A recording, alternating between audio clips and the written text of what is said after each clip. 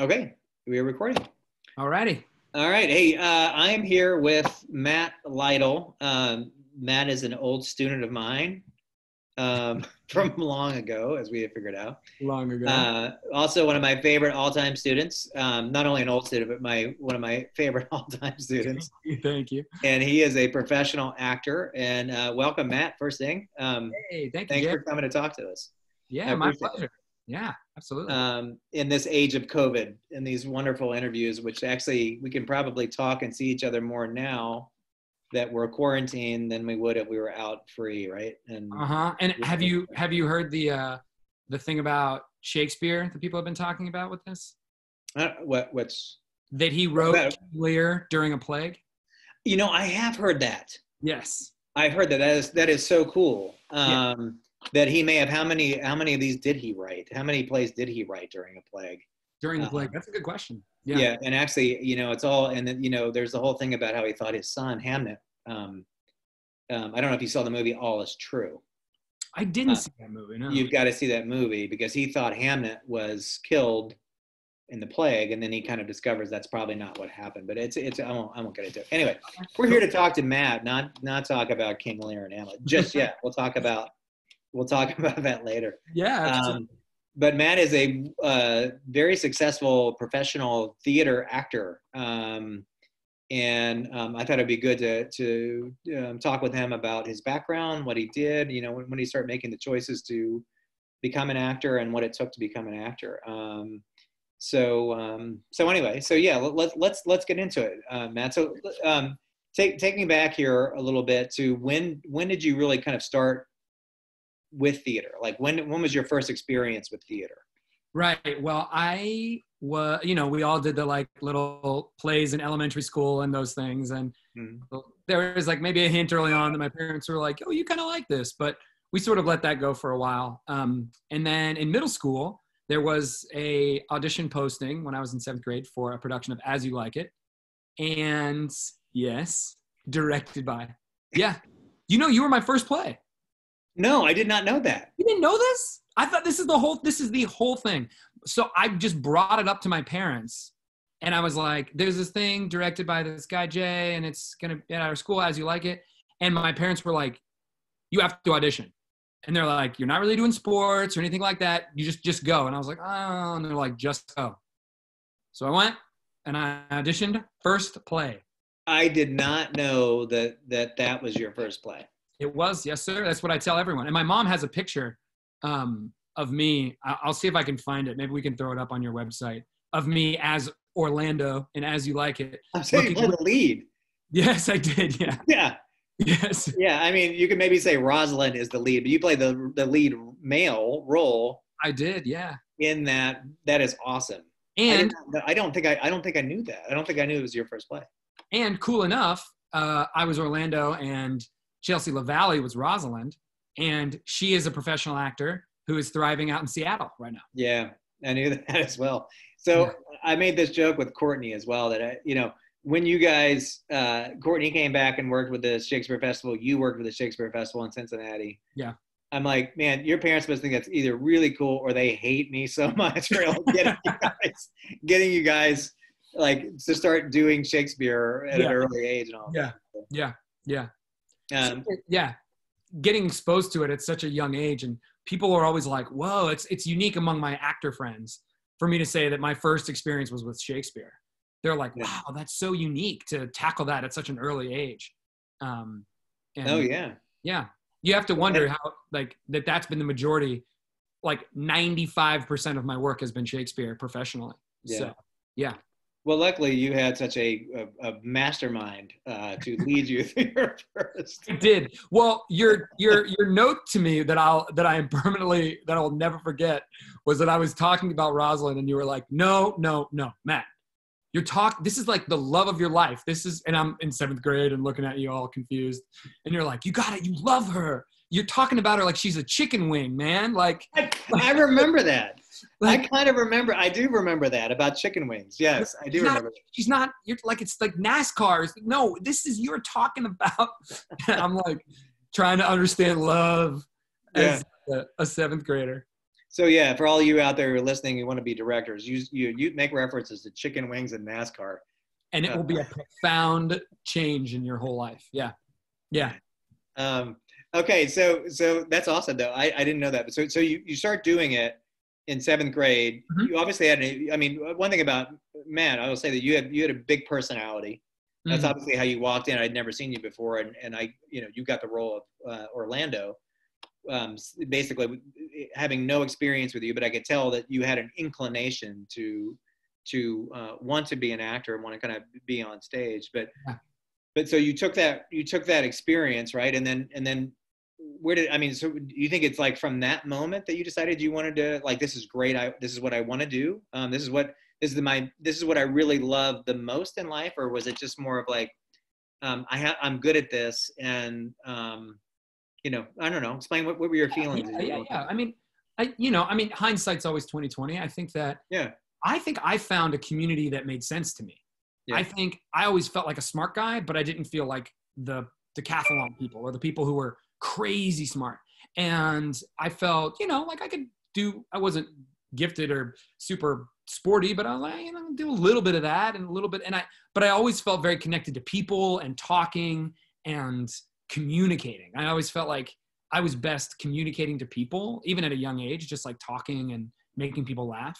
And so I was like, oh, this and the people that are in this community, this makes sense to me. Right. And so it was immediately like I'd found a home, and something that it really helped me through high school as well. Like I really had a identity through theater. So we did that. We did As You Like It. And then we did 12th Night, and I played Malvolio, which my parents still talk about with the yellow stockings. And I knew I wanted to do it in high school.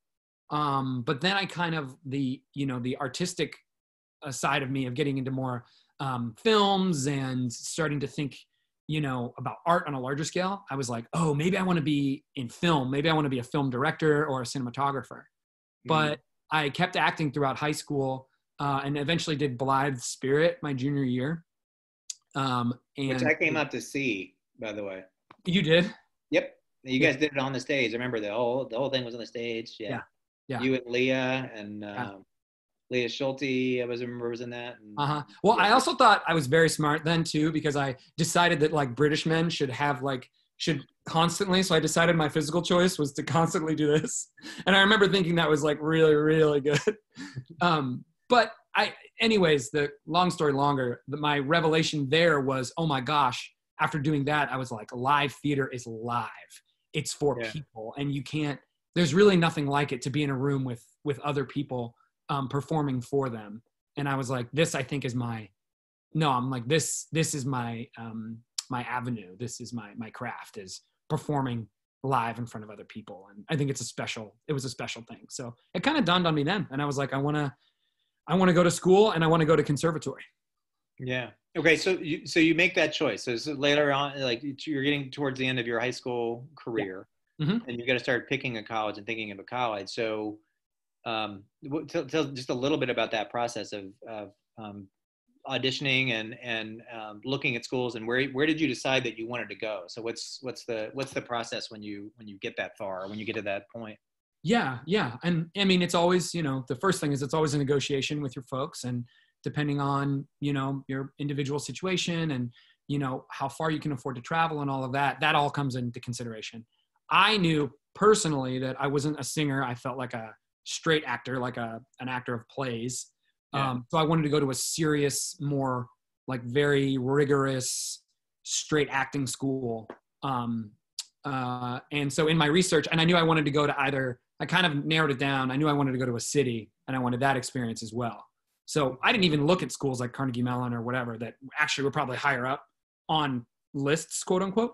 But I narrowed it down to Boston, Chicago, and New York. So I ended up auditioning for NYU, DePaul, Boston University, Emerson, and then Loyola of Chicago was like wasn't an audition-based program. So that was kind of my backup, so to speak. But I also know amazing professional actors that went to Loyola of Chicago as well that are thriving and doing awesomely. And my two top choices were NYU and DePaul. And I think there's actually a fun story with this. that both undergrad and grad school kind of had a similar trajectory. So it was like NYU and DePaul were on the top of my list, and then BU and Emerson were lower. And I got into DePaul, and I was like, I'm going to go. But I also got into BU, and I got waitlisted at NYU. So I was like, I'm going to DePaul. I'm going. My mom's like, you have to go to this weekend. It's like open house weekend before you can decide. And I said, I don't know. I just want to go. I just want to go. And she's like, go to this weekend. And I went, and then it just didn't quite feel like the right thing.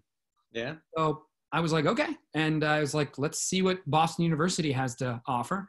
And I went and sat in on their program and watched a private acting session with a teacher and 2 students working on a scene. And I was just floored, like blown away.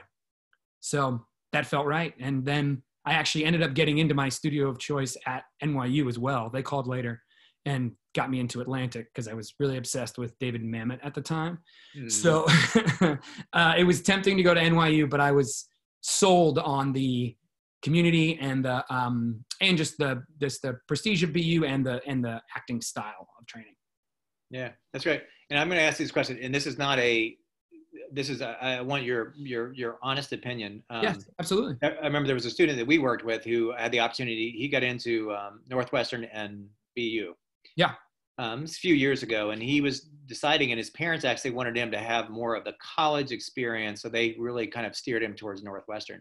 Mm-hmm. So what do you think, like, what do you think is the benefits of being in a conservatory as opposed to being in a, what would you call what's a non-conservatory called? Just an open. Just call it a BA program. Yeah, BA program. program. It's basically BA versus BFA.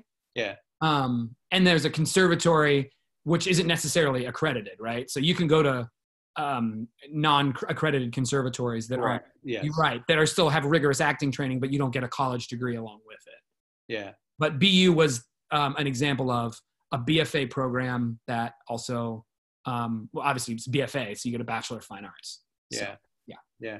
But you, just for those out there who are listening, I'm sure you still felt like you got a college experience. Oh, majorly. Yeah.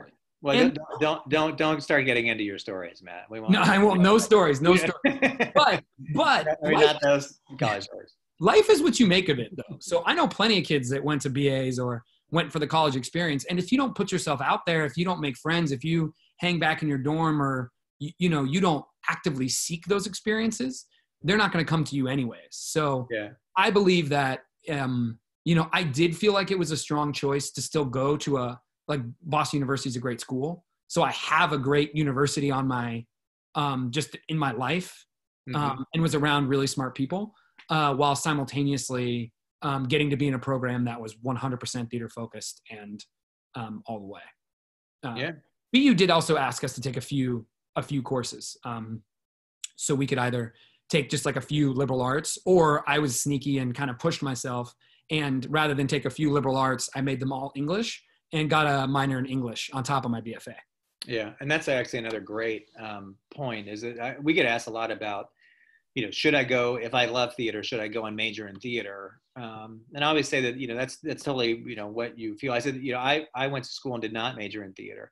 Yeah. And I said, what I felt like I missed out on is I never was forced to learn the light board and the soundboard and do all those things. And so I felt like I was limited a little bit when I started becoming a professional actor about all the things, the skills I had. But I also felt like all the other things that I learned in college, I could put into my acting. Yeah. I wasn't just immersed in theater. I was actually getting I majored in the classics, but I got to read a lot. I took a lot of history, things like that, which I think I think it's a give and take. And I think it's probably, I don't know, what would you think about? It's just probably right for the individual. It really is. It really is right for the individual. And I think that you have to ask yourself what you want. So even so here's another thing, to zoom to my career now. I always have to ask myself, what do I want? And not just compare myself to other folks. Right. Yeah. So I've got friends who are doing voiceover work for Audible. I've got friends who are doing commercial work. I've got friends who are working at Renaissance fairs. I've got friends who work in virtual reality. I've got people who became directors, and they all started as actors and they've gone in a ton of different directions. Yeah. There are people who only do new plays. There are people like me that do a lot of classical theater. So it's also what type of actor you want to be or what type of artist you want to be. There's not a one size fits all. In order to be an actor, and even, you know, you have to go to this BFA program, and then all actors do the same thing. Like, actors have very different lives and careers. And you have to, you know, be in touch with yourself and be like, what do I need and want? Yeah. So I always say that if I could go back personally, if I said in hindsight, I would want a psychology degree, I would want an English degree, and then I want a theater degree. I want all three, and so some sort of combination of those three. If I was just going to go back and focus on, you know, right. I like, you know, the psychology of people. I think applies to acting. I think the ability to read and break down a book helps you eventually learn to read and break down a play. Mm-hmm. And then you had all the experience of theater. But, you know, I always think, you know, they always said that about Olivier. Olivier said he never got a proper schooling. They said, you know, he spent his life immersed in plays. Yeah. That is a proper schooling. Yes. You know, he understood people as well as anybody because he, right. you know, so. Right. But I think I think you know, to throw a little bit of advice is to train your curiosity at a young age, right? Mm-hmm. So as an actor, you can get, if you're at a boring Thanksgiving dinner that you don't want to be at, you can be absorbing and looking at the people around you. And the work that we do, you can always be doing research. Yeah. But the trick is to train your sense of curiosity and be like excited and interested in the world around you. And that is what builds a wealth of stuff to draw from when you're acting. Well, that's a great point too, as well, as I think is just seek out experiences. Yeah. You know, healthy, you know, experiences, not dangerous experiences. That's but right. even the mundane, sitting with your mom at the DMV, you can, if you're a smart actor, I think you can turn around and be like, oh, this really boring lady behind the desk, she's got to be a character in a French farce that comes in and is a maid, and it's like, you know, really dry or something, you know, like our well never ends. There's so much to draw from. Yeah, that's right. Yeah. Okay, so you're at school. Yep. And you're going through, I guess you had a successful time there at BU, right? I did, yeah. Yeah. And just a note about BU, how it's a little unique is that we actually had a BFA, but then we had two majors inside of the BFA. One was called the acting major, which is a traditional conservatory track. And then the other one was a theater arts major, where you got slightly less acting training, but you also got to take playwriting and directing and other, you know, stuff to kind of be more of a theater artist, quote unquote. Mm-hmm. And I did go the theater arts route.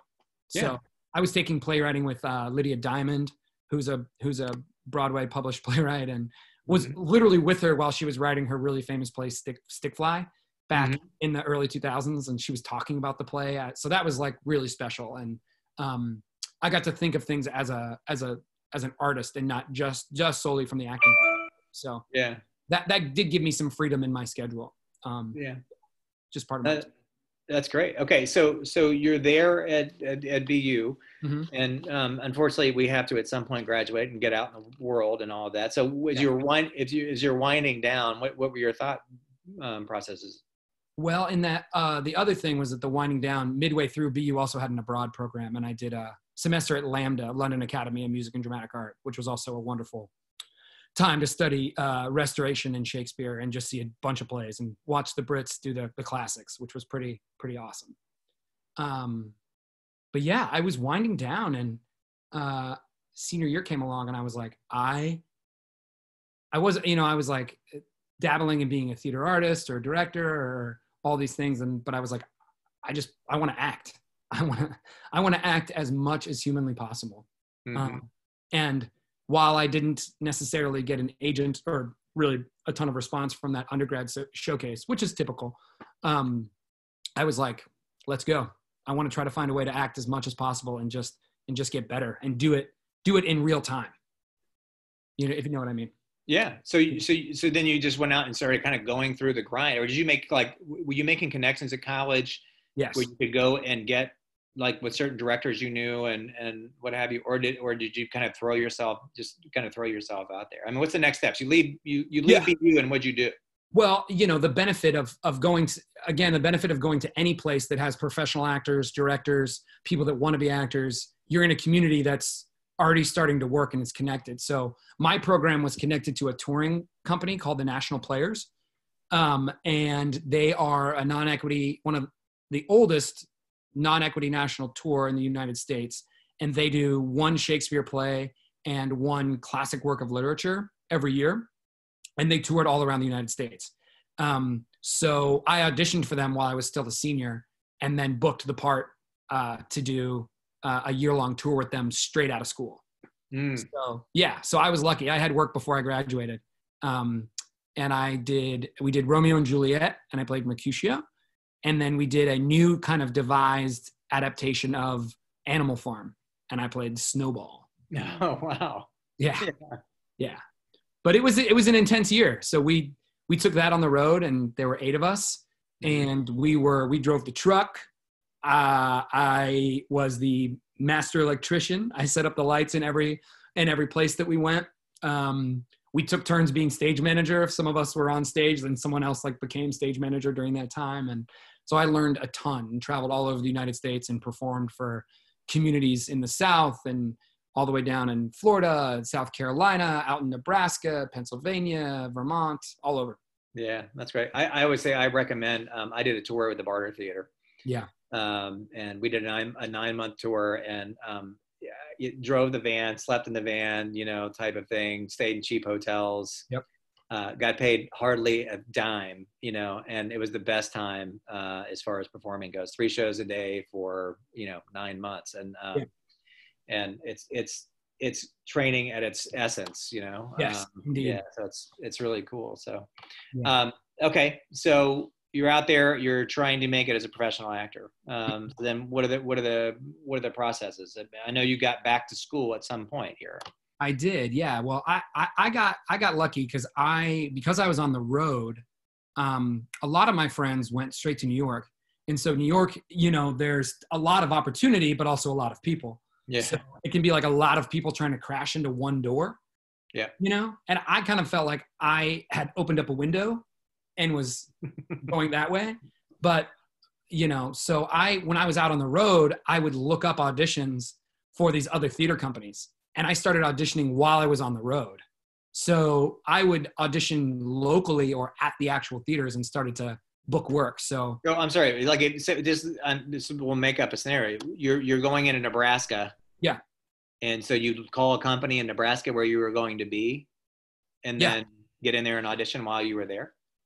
Yeah. That's brilliant. You shoot a little email to Nebraska Shakespeare and say, hey, I saw your auditions are in a month, but me and my tour, we're passing through. Is there if you have any time, would love to audition for you. And so, yeah. And so then we happened to be in Cincinnati, where I'm from, while I was on tour. And I was like, hey, their auditions are in 2 days. And I reached out and they're like, yeah, you can have a slot. And I went, and then I booked a year after that first tour. I was immediately on the hook for them as well. You're talking about the Shakespeare? Yeah, on the hook. No, I was booked. Yeah. I was booked to work for them. And it's kind of a complicated history, but I had booked that, and then my summer was free. And then while we were traveling, we were in Memphis and we did Uptos. And I booked Kentucky Shakespeare for the summer. So then I was tour straight to Kentucky Shakespeare, outdoor Shakespeare, doing 12th night for the summer, and then at Cincy Shakespeare for a year after that. Well, and I think there's a great lesson in that. I mean, you're a very talented actor. You were doing a lot of work. You went to a good school. You still, on top of that, had to be very proactive and very creative in how you continue to get work. And I think that's a lesson that you can't expect people to come see you perform and then cast you and fingers crossed. You have to go make it happen for yourself. And it sounds like that's certainly what you were doing. Right. Yeah. And I think a piece about that too for young actors is to remember that there's so many talented people, and it's not, and this may be a little, controversial, but you're not going to actually go into a room and typically just blow somebody away that they're like, oh my gosh, that's the greatest thing I've ever seen. It's actually more about how you carry yourself and who you are as a person. And I know we had talks about this when I was a kid about being a good collaborator and being an open and warm human being. And going to these places locally gave them a chance to meet me kind of as a person. build a relationship. So it's about your talents and about the kind of work that you put out there, but it's also about the kind of collaborator and the kind of person you are. If you learn your lines, if you come in prepared, knowing your pieces, and are able to, have a friendly, open conversation with the people you're auditioning for, can be just as important. Yeah, you're right. I think that has to come through. I think that has, that you're someone that is open to be to being worked with. Yes. Yeah, and you're right. I mean, it's very, very rare. We see just a ton of auditions every year, and you see someone, you're like, wow.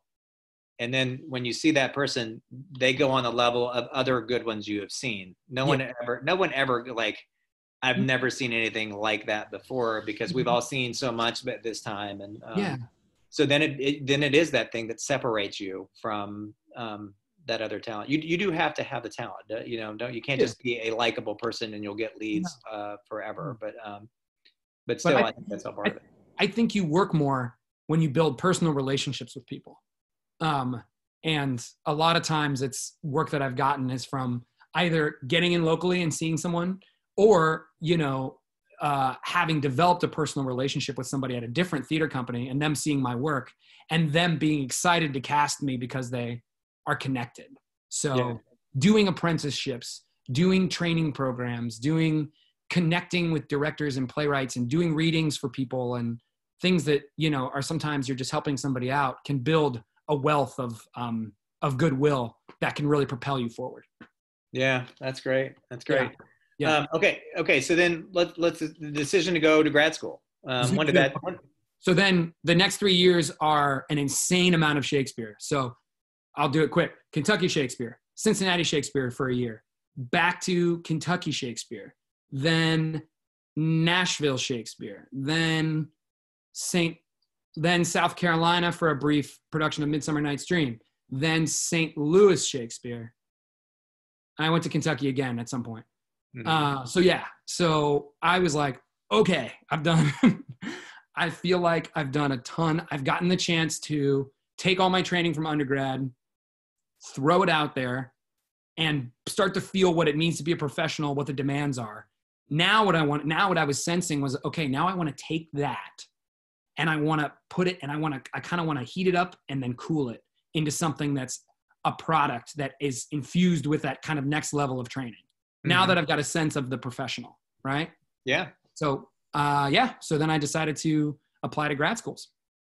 So, I mean, I would say that's just from an outsider's perspective.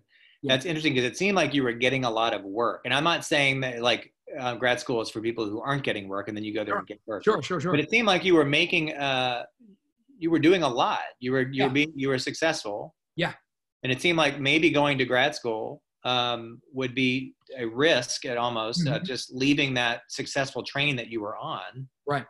But you made a very, I would say, intelligent decision to go and take what you've done and then basically go back and go back into the learning process. Not that we ever stop learning, but yeah. Well, I also got to tell you, Jay, I was plateaued at a certain level of theater, and I was like ready, but I couldn't crack into this next echelon that I wanted to get to. So I think a good actor also realizes patterns. So I opened up the playbills of the theaters that I liked, and I looked down, and at the bottom in training, grad school. And I was like, aha. There is also something about getting connected to a community of people that are connected at these larger theaters. And so I started to realize there was another community that I could plug into, which was that grad school community. At this time I didn't have an agent in New York, and I was just kind of bouncing around regionally. Yeah. So the grad school thing was also, like, oh, I understand that this should theoretically propel me into this next level of work that I want to be doing. Yeah, that's great. Okay, so picking a grad school, how did we get to Brown? Wow. Again, it was similar to my kind of roundabout experience. Brown was more towards the bottom of my list, and I had Yale and the Old Globe were at the top. The Old Globe was really high up because it was free, and it was Shakespeare based. and it was in San Diego. It was a pretty, amazing experience. Yeah. And then, so I had Yale, Old Globe, NYU, Juilliard, and Brown were the schools that I applied to. And then I ended up doing a walk-in in Columbia on the day, at Columbia, on the day of auditions, because they had some walk-ins available. But but I got into the Old Globe, and I got into the final weekend at NYU of callbacks, and didn't ultimately get NYU. And then I got into Brown. And it was the same thing. I thought I was so determined to go to the Old Globe, and I went out and I visited, and it was fantastic with lovely training and all kinds of people. And I was like, I don't know. And then I visited Brown, and there were playwrights there and directors there. And it felt like the right fit for me. Plus I'd done so much Shakespeare that I was like, maybe I need to push and grow a little bit. And Brown was, they advocated for me a lot. They actually met they started with like half tuition. And then I told them for a scholarship. And then I told them that the Old Globe was doing full rides and all that. And Brown upped me to a full ride. Oh, that's awesome. Yeah. So, yeah. And now would you say that maybe, do you think there's a benefit from being in the Northeast than as being in the out West? Like, do you feel like there was more theater connections to be made at Brown than you would maybe at the Old? I mean, even though obviously the Old Globe is a well-known, but it's still West Coast. Yeah. Or do you choose that? You think, well, maybe if I'm out there, then maybe I can break into film, or do you choose the Northeast because that's more of the gritty theater area of the country? Yeah, no, I think you're spot on. Brown is 3.5 hours from New York. Yeah. So people could come up to see shows. We had the theater hub is in New York City. And then, even the auditions for all the regional houses, like, Cincy Playhouse in the Park and other big regional houses, they all audition. Even the Old Globe auditions in New York for a lot of stuff. So, that felt like the place. As a theater actor, I felt like, I was going to be closer to that. And knowing also that Brown had a playwriting and directing program also was like, those playwrights and directors make connections and meet more people and are connected to me. And when they know my work, there's been numerous times just by going to grad school, a playwright's been like, oh yeah, I know Matt. Like he would be perfect for your new play. You should bring him in for that. Yeah. Or friends of friends saying, oh, this. I'm like, hey, you know this director? And they're like, yeah. I'm like, can you ask him to invite me to this audition? And they're like, okay. And so it really is about that interconnectivity and finding a place that has a lot of people sprouting from it that are fertile places. And I don't play. Yeah. No, I think that applies to everything as far as acting and even writing and all of that. You've got to call in those connections. You can't be afraid to use them, because again, you're looking for, if someone's doing something great, they don't have to go out and start finding it. It's more people will come to them. And if you're not one of those people and you're trying to find the way to get to them, then I think it's difficult to be noticed if you're not out there trying to be noticed. In other words. Exactly. Yeah. So this blend of, we can get to this in a minute, but this blend of being a professional actor is this active curiosity to get better into the work, to push yourself, to not rest on natural talent or likability, but to like push yourself and challenge yourself in the work. And then also realize that you're auditioning all the time. When you're in high school, you are putting yourself out there for the directors and the people that will recommend you. You are growing. I mean, look at us. We're reconnecting with my first middle school director. That's right. It's an ongoing process. So it's important to remember that that's the people are always watching, and you always want to put your best foot forward, both in your work and yourself as a person. Yeah. So that's great. Okay, so you go through Brown. I mean, you want to tell us a little bit about the experience and all. You kind of got into it a little bit, but I didn't say. I mean, I did do some simple research just to find all these programs, both undergrad and grad school. Just looking at top lists and being like, what are the top schools, and seeing what comes up. And then the other helpful thing is I had known some people that had either gone to the school or knew people that had gone to the school. and had asked them to just talk to me over email about their experience. So I tried to get insight before I went places as well. Yeah. Yeah. So I went to Brown, and it was amazing. Yeah, it was amazing. I felt very seen, and so much collaborative work and creativity. And I got to do such a wide breadth of work that I had not done, and just do brand new, avant-garde productions of The Children's Hour, which if you read that play, it's not an avant-garde play, not experimental. I got to play Petruchio in Taming of the Shrew. I got to be in a play called Mud by Maria Irene Fornés, who's an amazing Cuban writer. I got to ultimately, and then kind of one of the special things about Brown is, well, let me work you through. The first year, you don't do as much performing, but you really focus on scene study, development. You take some directing, you take some playwriting, but then you focus heavy in acting and just growing. And then second year, you do almost solely Shakespeare. So they work you through this whole intense Shakespeare process. You do 2 Shakespeare plays in rep, and we did Taming of the Shrew and Winter's Tale. And then you perform them for schools locally in the Providence area in Rhode Island.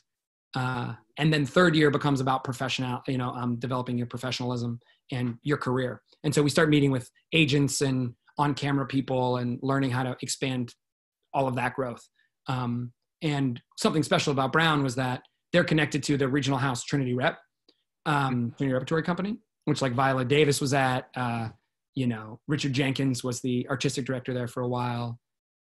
So was Anne Bogart from the Viewpoints book that many of you know. Yeah. So pretty amazing place to work. And while you're there, they guarantee you one role on their main stage. And I lucked out and I got to do Biff in Death of a Salesman. Wow. Yeah. Which was pretty amazing. Actually, one of their resident people had dropped out because he booked another show, and I was like kind of got a bigger thing than normally happens. So I lucked out big time. But that was one of the most amazing challenges and experiences of my life. So yeah. And I started winding up and graduating. Okay, and then we go from graduating and now back out to, all right, now you are a professional actor and you are getting out there. Yeah. So you have to put yourself out there. So you're basically starting over again, even though you've got all these wonderful connections, right? Mm-hmm. Mm-hmm. But you're basically you're on your own. Again, you don't go home and graduate and then go home and wait for the phone to ring. No. I did, we do a showcase at the end of those 3 years, and I did pick up an agent. With a smaller agency.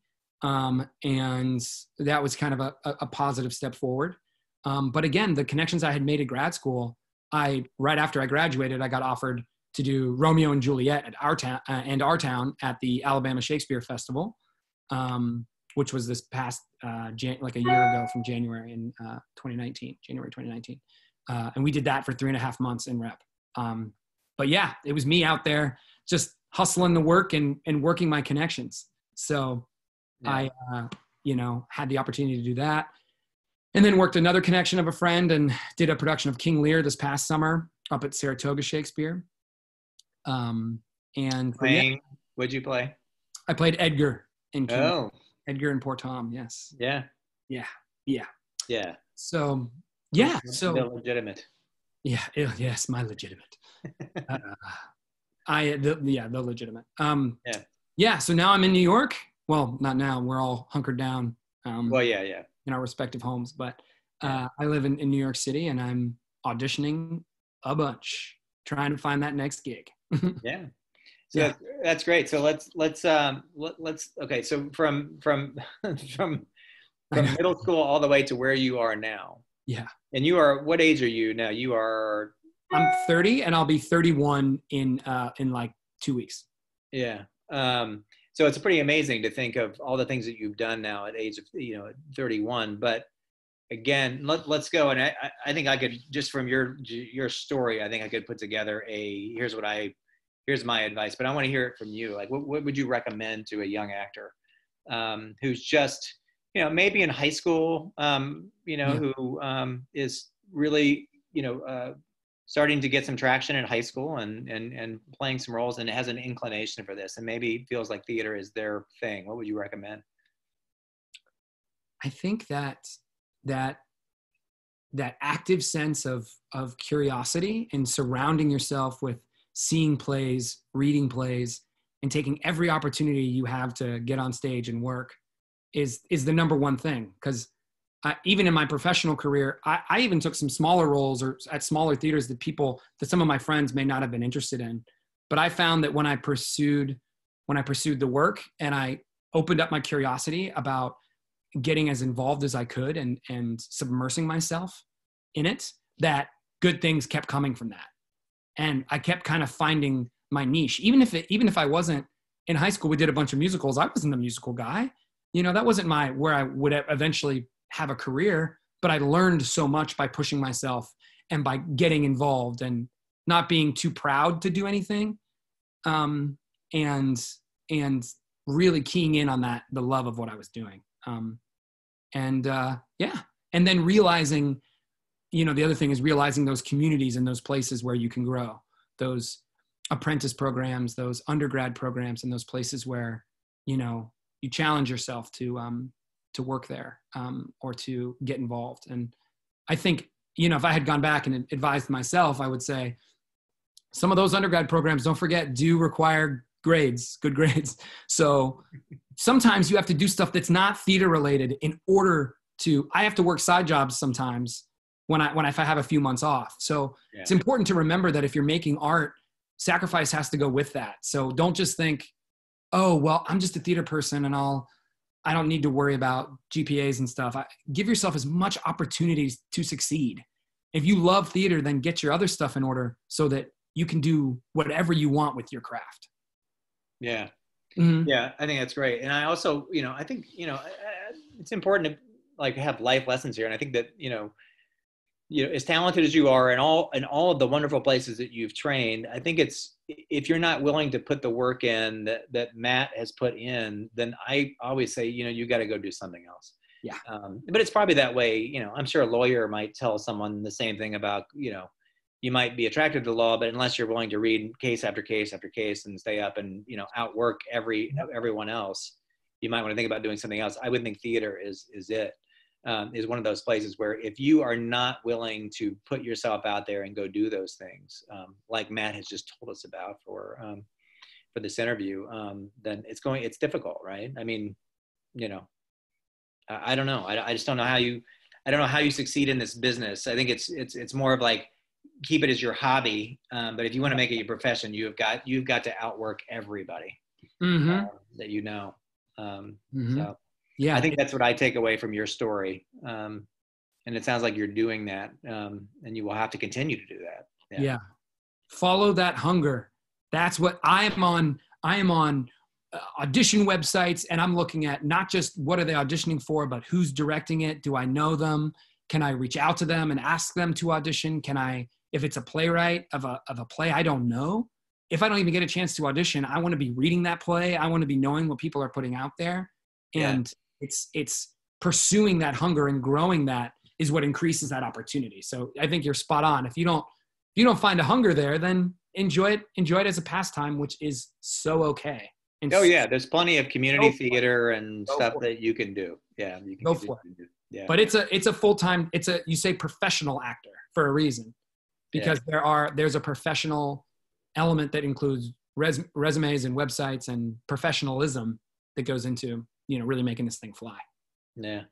Yeah. All right, man. That's great, man. Let's, before we sign off here, I'm going to tell my favorite Matt story. It's like one of my favorite stories. I'll go back. There's a scene in Hoosiers, the movie. Did you see the movie Hoosiers? I don't know. Maybe a long time ago. Gene Hackman. And so he's coaching in this small town in nowhere, Indiana. It's a famous story. It's a true story. And, he's a great basketball coach. And he apparently he gets fired he's coaching in some big time school, and he gets fired and disappears. And he got fired because he apparently, he and a student got into a fight, and he hit the student. And then he says, like, it's my favorite student of all, it's a funny thing is he's like the best player I ever had, blah, blah, blah. Yeah. So I saw that, and I remember like thinking like, all right, I had this one kid, in my when I was teaching middle school, who was so talented, but he was such a pain in the butt. He was younger, and his name was Matt Lytle. Oh no! So he was so talented, and I could not use him in all of this. So I want to tell the story about what we did, or like what I had to do. Like, and it wasn't like, all right, I think Matt, this has nothing to do with you, like becoming a professional actor or anything like that. Right. But I want you to tell your side of it too. But I remember I was like, I was telling, it was Heather. I said, I'm going to just scare him to death. I said, that's the one thing I've got to scare him to start taking this a little bit seriously, because you were you were so talented, and also you were so magnetic. All of the kids like looked at you and they wanted to be like you, and you had such a great influence that when you were a pain in the ass, you made everyone else like the same. So were you like, was it 8th grade, 7th grade, 8th grade? I think it was probably 8th grade. Oh, I know exactly what it was. I know what I was giving you a hard time about. It was Cinderella, and you had written in the side, the daughters, and I was being a little pain in the you-know-what, because you had written me like a side thing, and it wasn't like in the central part of it. Yeah. So I was kind of doing whatever I wanted kind of thing. But we had this whole thing where we kind of, I remember I pulled you out of class even. Oh no, I know the day. Oh yeah.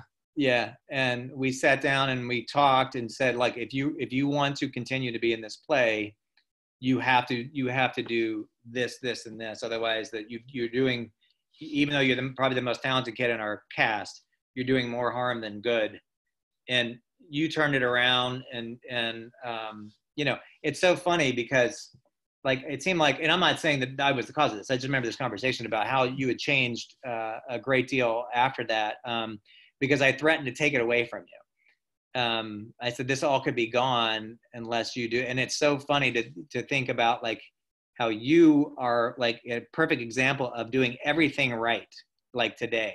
Yeah. And there was a time in your past when you were more of an example of doing things maybe not as right, even though you were super talented. So yeah, no, I remember that. So I actually told my girlfriend that story a few days ago, believe it or not. I was like, no, this guy, we had actually that day we had gone to like a Dave & Buster's, and you pulled me, and it was like fun. It was towards the end of the year or something. And you had pulled me, and maybe like before winter break or something, and you had pulled me off to the side, and we had gotten back to class, and you had this conference, and it was those conferences that were like the conference halls that were like by the office up front. Yeah. And I remember, and I was like scared straight. I was like, whoa. And it left a major impact. It really did. And the funny thing is you do see people professionally now who haven't gotten that sense of collaboration or realizing how valuable everyone's energy in the room is. Yeah. Yeah. And I know, I mean, it was something simple. It was a middle school play, and we were, but still, I could see, obviously, and I told your parents this as well. I mean, you all the talent in the world and all the potential in the world, and you were great. And I said, but it's if he would focus in on what he needs to do, he could be brilliant. And it's always, you've got the potential. You don't throw like, I hate to say that anybody's a genius and they can just go out there and be a genius, but you see somebody who has the potential to be something special. And I just wanted to knock you on the path on just like a slightly different path. Jay Apking, that you did, my friend, that you did.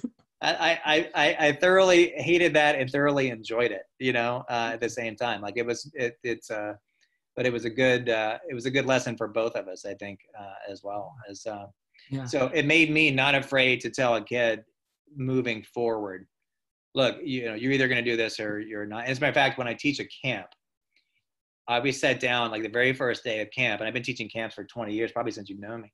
Yeah. And I set down the rules, and the rules like, here are the rules, and they're pretty lax, and this is theater, and we're going to have fun, and you get to be loud and noisy and all these other things too. You start to step outside these, I'm going to tell you, and then if you keep stepping outside of these, we're going to have a problem.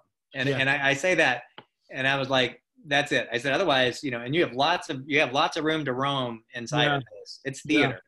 I'm not teaching you we're not in a history class where you have to shut up and listen. I want your experience. I want this, but if you start messing around too much and being a distraction where we can't get out of it and the other students can't get out of it what they need, then you and I are going to have issues. And I always say at the beginning, and so I put that out there for every kid, and it's probably, that may be the Matt Lytle role. The Matt Lytle role. Well, but isn't that the lesson that you taught me was, you were asking me, what do you want? And so if my answer was, I don't want to be in this play, then if you had taken that from me, it wouldn't have mattered. But I wasn't realizing that I was working against myself. Yeah. And that's what I want to keep encouraging students. That's why I said the thing about grades or whatever. You don't need to get out of the box grades or be amazing or whatever, but it's realizing the perspective is that if you want something, you have to look at what it takes to get there. You have to look at that hard work and the things that aren't easy or are, rude awakenings, and being like, you want to be a professional actor, you can't just rely on being funny and magnetic. You also got to work and grow and be a collaborator and be humble, and that. Yeah. And it's hard to realize that when you're young. And I think that's a good lesson for the students who are going to be watching this. I mean, even in, I think what you realize, or sometimes in high school, if you're the best, you're like, well, I'm invaluable. Yeah. They're going to use me, and they have to because they don't have anybody else. But then, I think it's kind of the reputation that kind of precedes. Even like I remember middle school, and there was a while I directed middle school and high school. Mm-hmm. But then when Alicia was directing high school and I went to middle school, I told the kids, I said, look, everything you do in here, I'll talk to Alicia about it. Yep. So what you're doing now will affect what you do in high school. And so that was always put your best foot forward, because you never know what information is going to be passed on about you as a performer. Yes. You as an auditioner, you as a collaborator. And what you talked about is just being I think that's the best piece of advice I think you can leave them, Matt, is about the importance of collaboration and being open, because unless you're doing a one-person show that you're writing and directing, everything is collaboration in theater. Yep. So do it for the love of theater, not a love of yourself, not a love of, look at me. Do it for a love of making this thing come alive, making this play come up off the page. When you make it you focused, I think your acting gets worse. Yeah. Because you become self-aware. Yeah. And B, people don't want to work with you. But when your emphasis is on the story and the passion for the craft, you'll be amazed at how your acting will come alive and people will rally around you, and you'll make a piece that's pretty incredible. Yeah. All right. That's great stuff, Matt. Man, I really appreciate you taking the time and doing this. I'm so proud of what you have become. I'm just proud to know you, and it's really cool to see all that. And any chance I get to, I will drive anywhere if I can to see you in a show. And I would say driving to Louisville Shakes and seeing you play Henry V I won't forget that. It was awesome. And I'll keep keeping in touch with you and find out what you're doing. And hopefully we'll give some students an opportunity to work with you at some point as well. Yeah, because I also do private coaching and stuff like that. So hopefully we get a chance to collaborate and teach some kids. That'd be awesome. And maybe Matt will come down here one day. We'll hire him to come down here and do some Shakespeare in the Park here in Knoxville, Tennessee. That would be killer. When we become big. So, all right, Matt. Jay, also, if you hear of me getting off track, I expect you to drive wherever I am, pull me into a conference room, and I don't know. I should tell your parents, and I'll get some other people. I should be on your resume. My number, in case of blow up, contact this guy right here. And you're my theater parole officer. So that's awesome, Dan. All right, Matt. I really appreciate it. And well, like I said, I want you to become a mentor to some of these kids that we work with. So it'd be my pleasure. Yeah. All right, Matt Lytle, thank you very much, man. I appreciate it. Thanks, pal. Appreciate it. All right.